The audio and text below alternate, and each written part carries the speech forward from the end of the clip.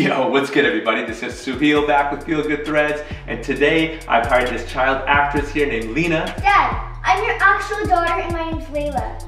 Okay, so this is actually my daughter. Her name is Leila. You guys might have seen her before in one of our previous videos. She was way too small to customize shoes. What's good everybody? This is Leila from Feelgood Threads. But today we're gonna collab. I'm gonna show you guys how to collab with your son, your daughter, a child, or anybody else, and we're gonna make a pair of Air Force Ones. So with that said, you ready to go, Leila? It's Leila, Dad. Let's go.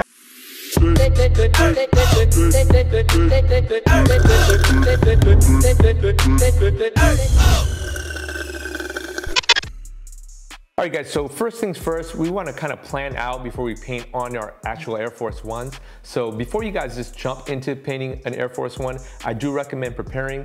Today we've got some books by Davinci Coloring Books here. We're gonna pull up the actual Air Force One today that we're gonna be working with, and we're gonna practice painting it. Again, you don't have to do this. You could jump right onto the shoe, but it's always nicer to get a clean finish. So pull up a book. First things first, we gotta just look for the actual Air Force One. I know it's in here. Let's see, Kobe, Dunks, Air Max. Where are you? Oh, there you go. Air Force One lows. So usually they got 2 pages. Okay, now we got 2 cutouts. I'm gonna practice working on one, so we're gonna grab some Posca paint markers. You don't have to use Posca markers, we just had them and they're fun to work with. So we're gonna paint in whatever we think would look cool on the Air Force Ones. We both decided that we're gonna be doing like a chunky donkey style or an ice cream style Air Force One custom today. So what we'll do is start painting in the swoosh. And then you said you wanted to paint the bottom toe cap? Yeah, so my dad's gonna paint what he thinks I want, and I'm gonna paint what I want. And you guys should use any colors, like any color marker palette that you want. And which colors did you want to choose today? I wanted like a teal, okay, a purple, a light pink, and a dark pink. Okay, that's a lot of colors, but all right, cool.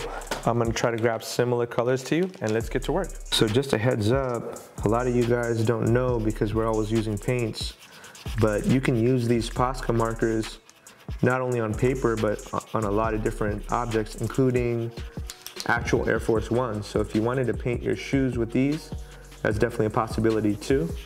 You just gotta prep the area correctly and then get down to it just like you would with paint. Apparently I lost a battle. I did this for no reason. So I'm gonna just put this to the side. She's wrapping up what she wants the actual shoe to look like. She's done with what the actual shoe should look like.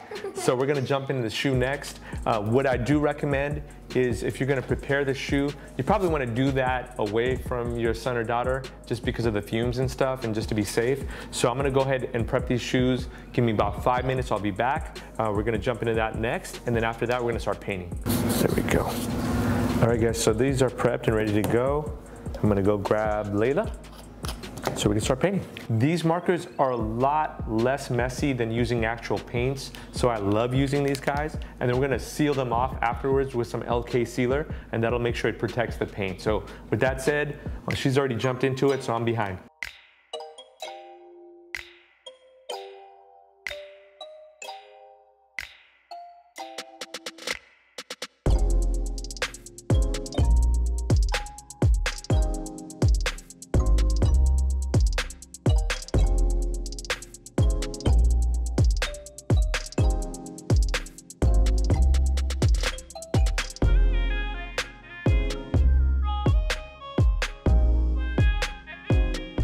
Be careful. Okay, so tell your kid to be careful when they're painting their end, because they may get it on parts that need to be all white. You might want to just mask off those parts before you start. What I've been working on right now is just the swoosh, and you guys could see that it's pretty much done. And I'm just trying to get on the inside here, and just what I'm doing here is poking on the inside crevice just to get that filled in, the swoosh filled in nicely, make it look clean, make it look like one big piece of ice cream drip coming off of it.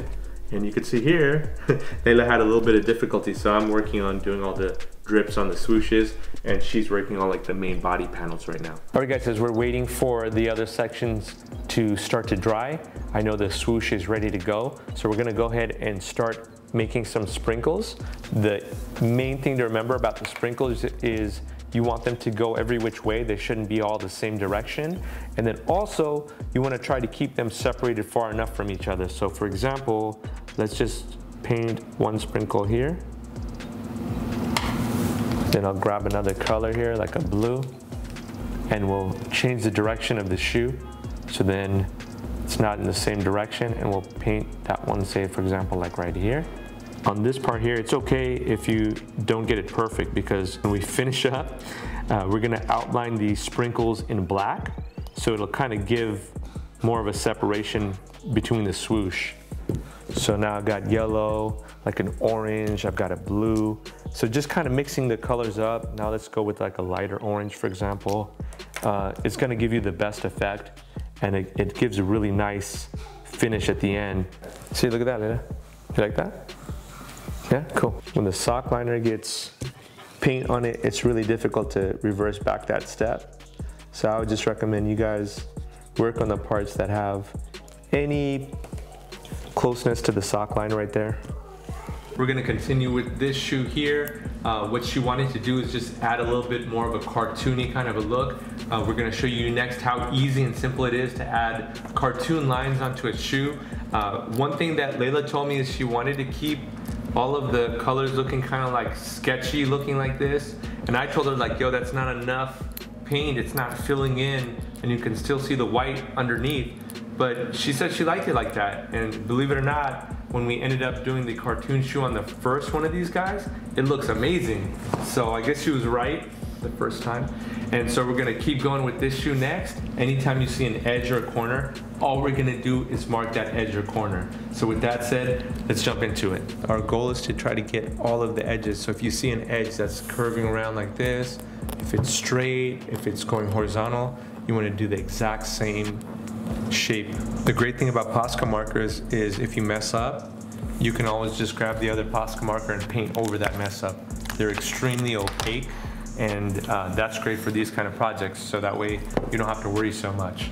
And right now I just finished outlining the dark pink area. What I like to do on the toe box area and all of the other lines is if you see a first thread line like this one here, I just like to paint up to that one line. That's kind of like your stop sign right there. Okay, that's exactly where you want it. And so I just keep going all the way across. Sometimes I like to move the shoe around too, just to get a little bit more precise. Makes it easier to color them in.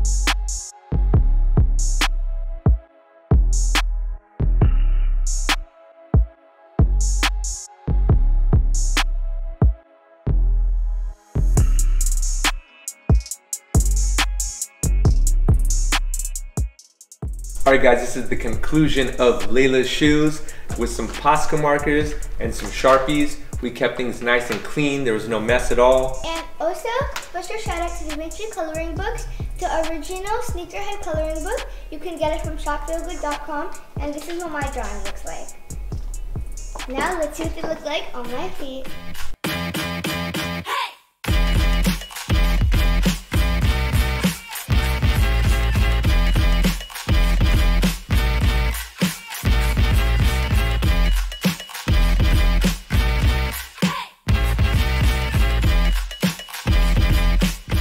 Alright guys, so we're out of here. I got this, Dad.